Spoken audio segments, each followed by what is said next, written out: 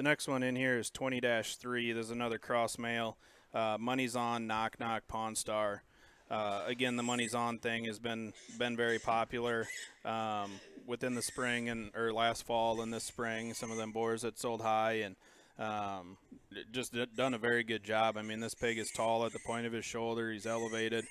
He's got a good head and neck on him. I think hip length and hind leg, the way that he flexes, he's got good angle there to to his hawk, and just gets out and goes across the ring. You know, I think the size-wise on this one, you know, I mean, I think he's definitely still a mid-state fair type barrow. He is a July, but that one looks like he's got some grow in him, and the way that his feet and legs are set underneath him in his skeleton, he's one that you can feed a little harder and probably get there a little bit. You don't have to sit on this one forever. No, this one's got a great running gear. I mean, everything goes in the right direction, and he's very, very agile and got great use of his hind leg. I mean, and to top it off, he's flashy. I mean, that black leg sticks out at you and up-headed, and he just goes.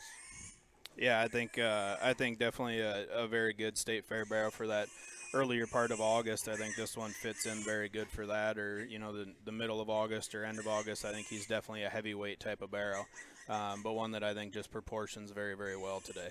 Again, that's 20-3. Money's on, knock knock.